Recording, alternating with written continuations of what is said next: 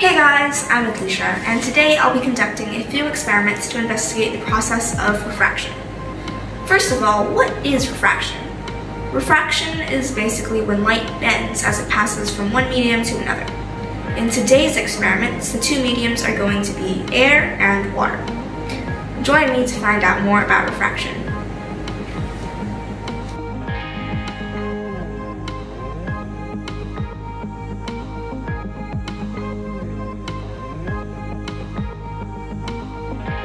First off, we have an arrow that's pointing to the left.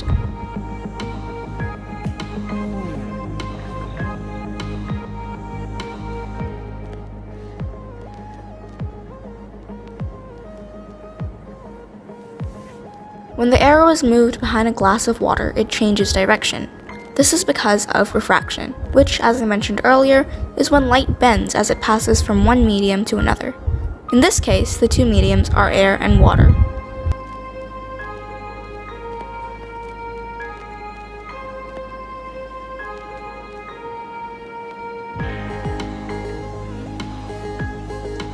Refraction has similar effects on patterns and text too. Let's take a look at some examples. Here's an example of reversed text.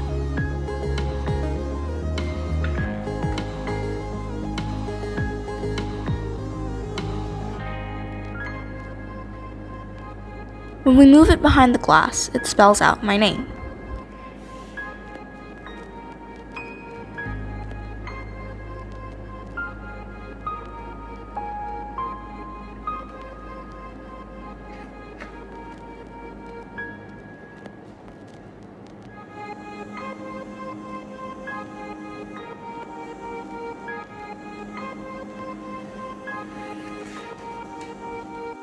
Next, we have a pattern of diagonal lines.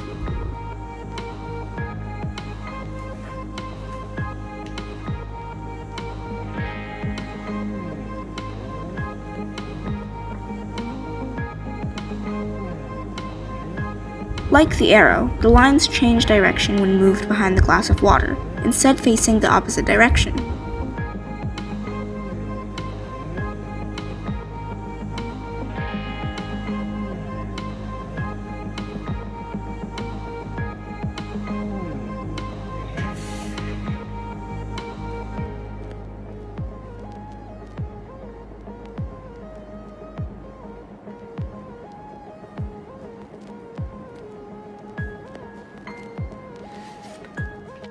Last but not least, we have two colored rectangles.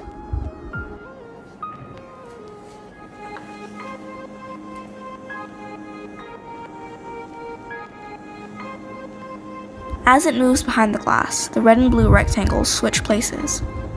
This can especially be seen when the middle of the pattern passes by.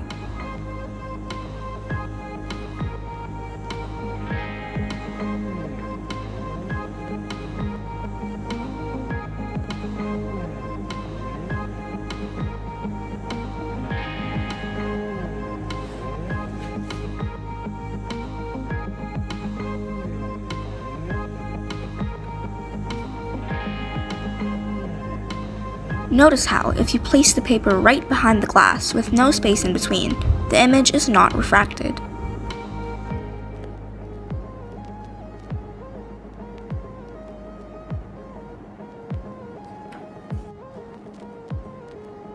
This is because there's no room for air in between the paper and the glass, which means that the light only passes through water.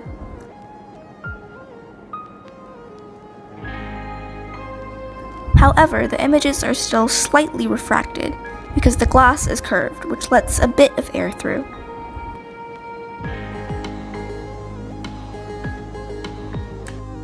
Now, let's see what effect refraction has on a straw in a glass of water.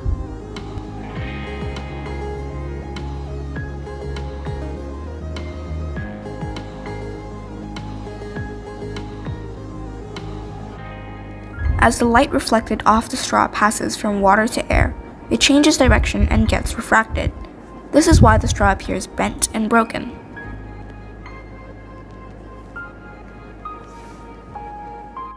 Here's a diagram of the process. The pink arrows show how the light rays bend at the surface of the water and cause the straw to look broken. Here's something I find interesting.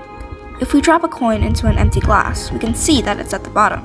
But when we pour in some water,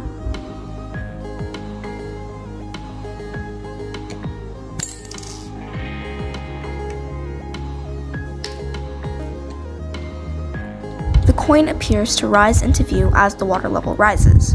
When water is poured in, the rays of light reflecting off the coin pass from air to water, causing the rays to refract.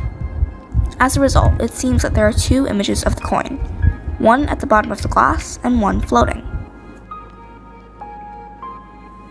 You'll have to look at the glass from an angle in order to see the effect though. If you look at it from above, below, or just straight at it, you'll only see the coin at the bottom. This is a diagram to sum up the process. It depicts the two images of the coin, and the black arrows represent the refraction of the rays as they pass through the two mediums, air and water. So, what do you think?